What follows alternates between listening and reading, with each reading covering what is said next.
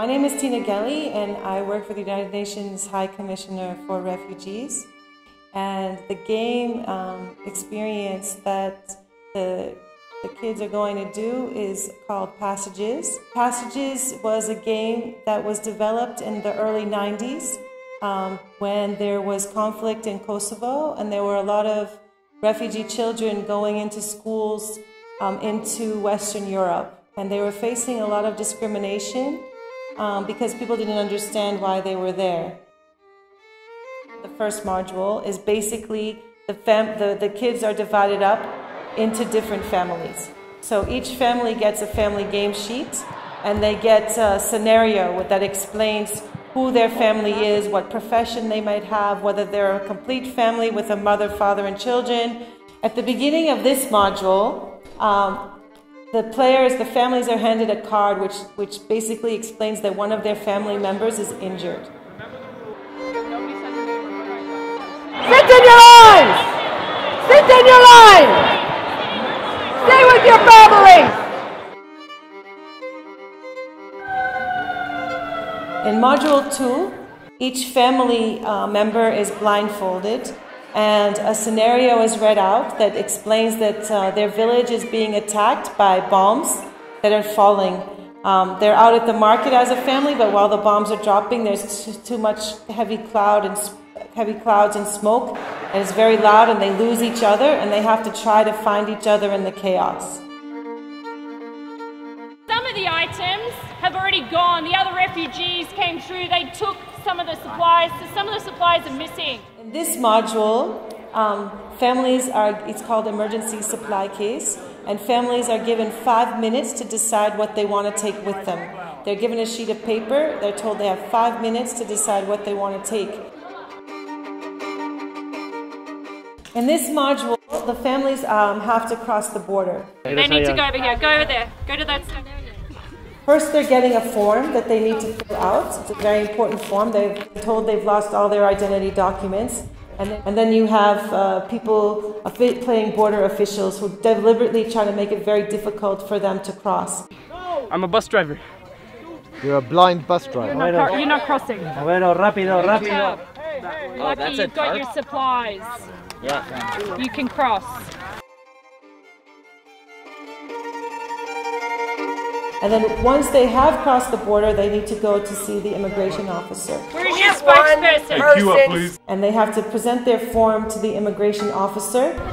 And the immigration officer deliberately gives them a difficult time. Check the family list. Where's your single file? Single file. Yep. So frustrating. Some people just don't understand. I'm sorry. Are you ready for your interview? Paperwork here. Where's your paperwork? Do you have the code? Thank you, bye. Oh, so, hey! Tell us why you would like to enter our country. It seems to be in order. Seems to be in order. And then in the final module is basically we hand out a form which has all different emotions on it. It started off fairly well. We got everything we needed. Well, actually, we wrote our supply list on like the wrong piece of paper. So then I was getting yelled at for like a long time. And then we got a tent, and then a lot of people were trying to like steal from us, and I don't know, it just turned to like a war zone, and like people were getting like thrown, and like people were fighting over water or like empty water. Paperwork. They have it. Paperwork. They have it. Give me your green card. You follow the rules. And then we got down to the field, and then they gave us a green card, and then the group in front of us also got a green card, but then the same guy who gave it to them said it was fake and threw it away. We were quite exasperated throughout because I know someone had to bite another refugee because of stealing, and we didn't really make it to the end because we didn't know where to go. Our family was called the Smith family. It started off, we found it difficult to get our supplies because we couldn't get any of our supplies, so we had to run around looking for someone to give us a green card. We didn't even need one, and then we eventually got it. And then we had to send one of our youngest to go get water, and then they didn't get water, instead they got shot at. We got safe passage to go get food and water, so then we got attacked by Mr. Puckett. But eventually we got to the border, we were just smuggled in. So I heard some themes of exhaustion and crime and frustration and all of those kinds of emotions.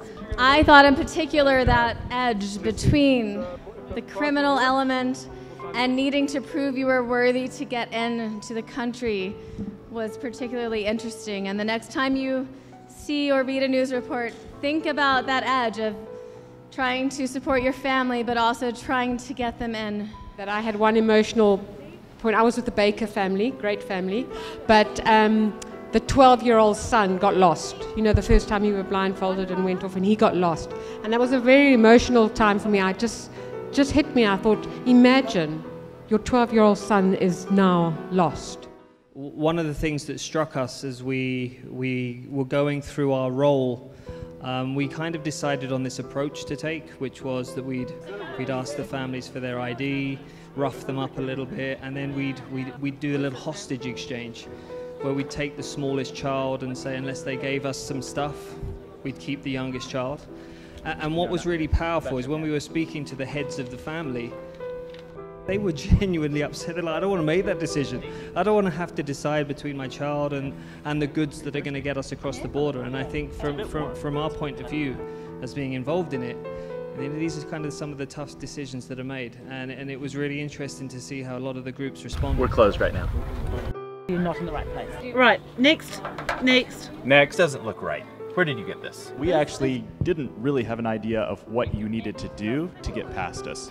And I think, I don't know, I think that might be kind of, you might see that in real life. We knew you were supposed to have forms, signatures, but not really how and where. We're closed right now. It was also a little confusing because there were so many people and so many forms that we just didn't have time to go through them all because we were just crowded. But we felt that this was the best way for you to understand what these people are going through. And there are thousands and thousands of people attempting border crossings and dying every day.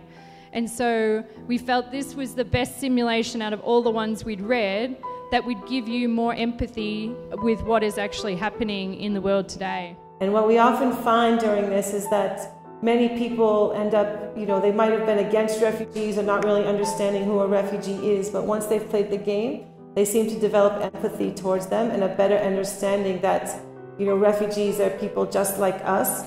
They want the same things that we do. They want a safe place to live. They want to be able to have their children go to school. They want to be able to, access health care. They want to be able to work to support their families. And usually, by the end of the game, people have realized that, yeah, refugees are just like us.